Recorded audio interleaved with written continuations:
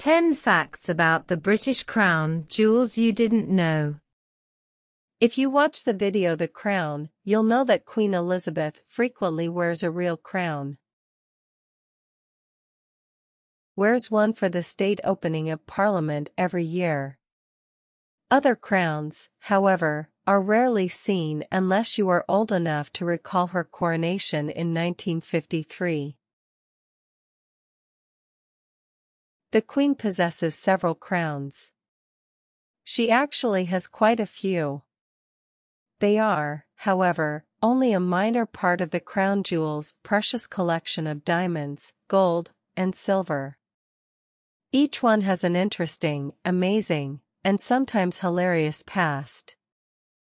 Hi there, welcome to Topics World. Please give your suggestions in the comments section. Number 10. St. Edward's Crown. St. Edward's crown is the most important component of the crown jewels. It is constructed of pure gold and was fashioned specifically for King Charles II's coronation in 1661. The old crown, which had been used since the time of Edward the Confessor, was melted down in 1649, when the monarchy was overthrown and England became a republic for a short time.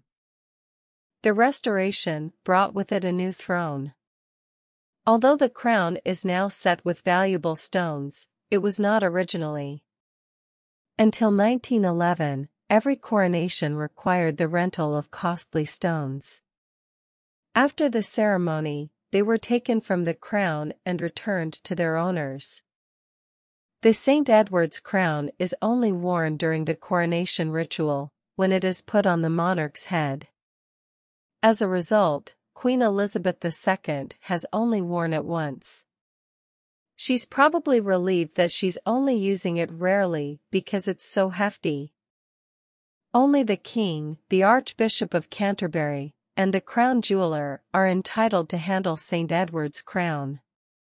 During Queen Elizabeth II's coronation in 1953, the Archbishop sewed a bit of gold thread to the gold frame of the crown so he could distinguish between the front and rear of the crown. Unfortunately, the thread was pulled forward to the event, leaving the Archbishop with only the hope that everything went according to plan. Number 9. Imperial State Crown. The Imperial State Crown, which the Queen wears every year at the state opening of Parliament, is far more often used. Queen Elizabeth II also wore it when she left Westminster Abbey after being crowned Queen. It was created in 1937 for King George VI and is an exact replica of the one Queen Victoria possessed. Its gems were repurposed from the George I state crown. The imperial state crown was last modified for Queen Elizabeth II to fit the varying head shapes of various monarchs.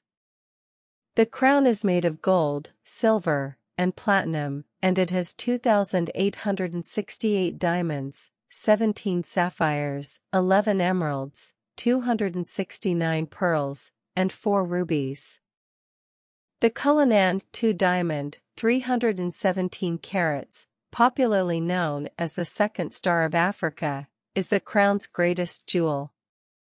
It is the second biggest stone cut from the renowned Cullinan diamond, the largest ever mined.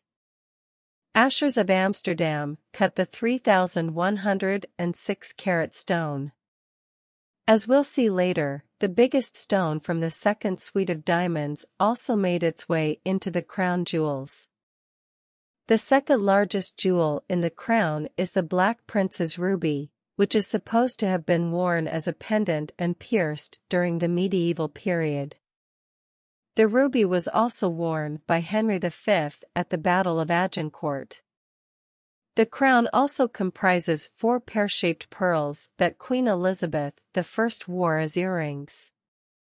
Catherine de' Medici allegedly gave them to her daughter-in-law, Mary, Queen of Scots, but the Virgin Queen likely got them after ordering Mary's execution. Number 8. Consort Crowns. Other members of the royal family have donned ceremonial hats as well. At the coronations of their husbands' kings, queen consorts have worn crowns or circlets since the 14th century. In 1685, Mary of Modena, James II's wife, got her specially commissioned diadem the day before the wedding. It was adorned with 177 diamonds, which were only on loan and had to be removed afterwards, like the other crown jewels. They were afterwards replaced by quartz crystal. Various female members of the royal family wore the diadem.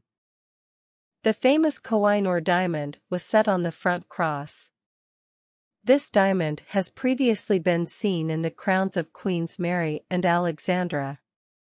Sultan Abdul Medoid also gave Queen Victoria the big diamond at the front of the crown's band as a thank you for British military help during the Crimean War.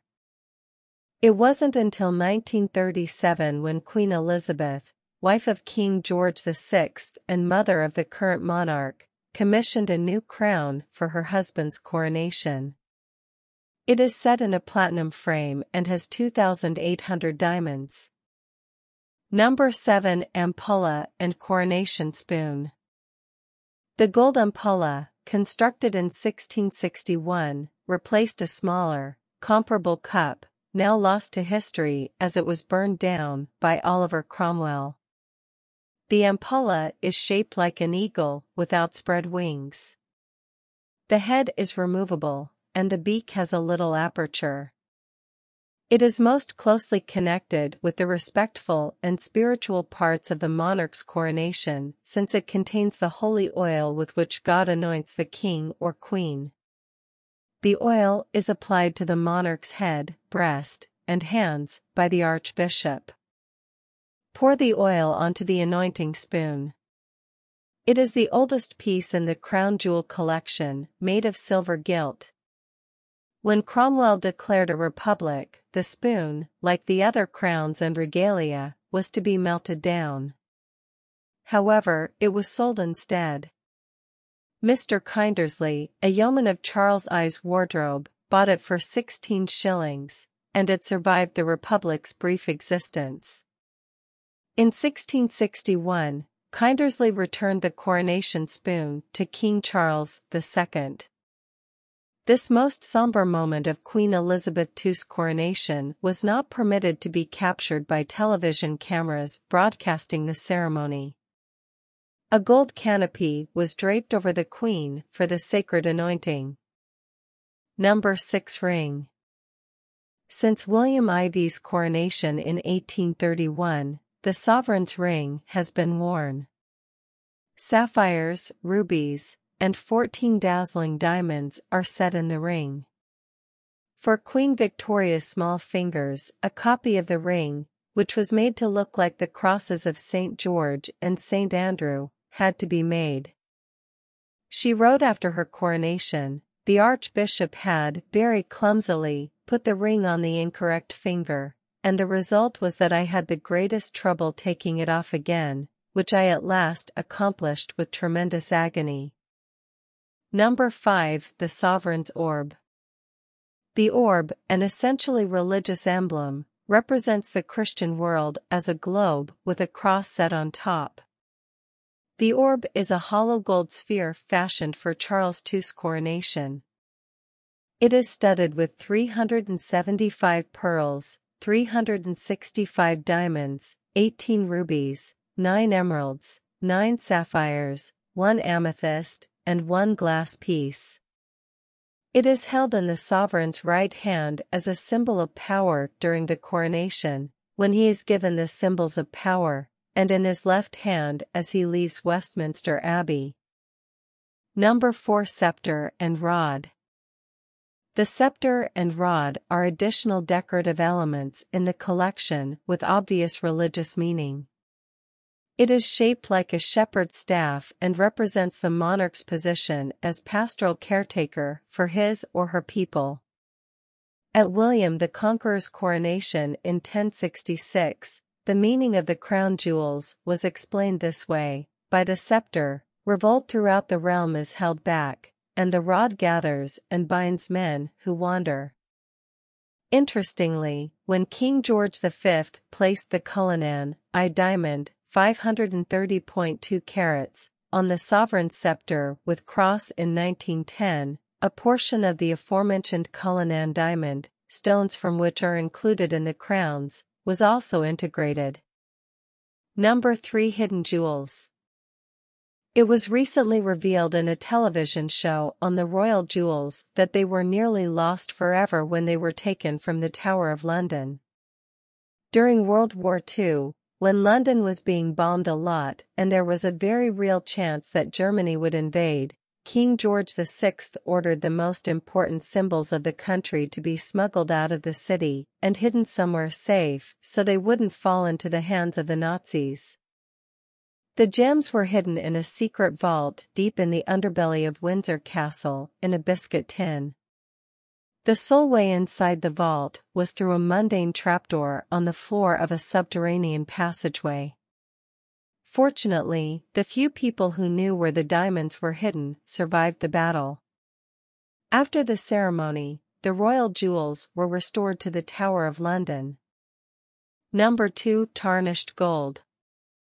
The royal jewels are often the focus of the most serious ceremonies in the UK, but they have also been involved in some funny situations. The Duke of Argyll carried the imperial state crown on a cushion for Queen Victoria during a state opening of Parliament in the 19th century. However, the crown fell to the ground with a huge bang. The Queen, not amused, subsequently wrote in her diary that the crown was all crushed and mashed, looking like a pudding that had sat down. Similarly, the scepter slid off a table during James II's coronation dinner in 1685, dislodging 2 huge gems from within it. Fortunately, they were subsequently retrieved from the Westminster Hall floor. Number 1. Uneasy lies the head. The program on the crown jewels had a bit of a scoop because it included an interview with Queen Elizabeth II. We called it a chat since it was not an interview. According to the program's host, historian Alastair Bruce, direct questions to the Queen are not permitted. So you must make a point, and then the Queen occasionally answers, and sometimes a dialogue ensues. This was a meeting with the Queen. Whatever it was, Her Majesty did not disappoint. Despite her admiration for the sparkling gems, the Queen observed that they were not particularly pleasant to wear. Because you can't read the speech while wearing the crown, because you can't look down, you have to take the crown off. Because if you do, your neck will snap and fall off. So, there are some downsides to crowns, but overall, they're fairly significant things, she continued charmingly.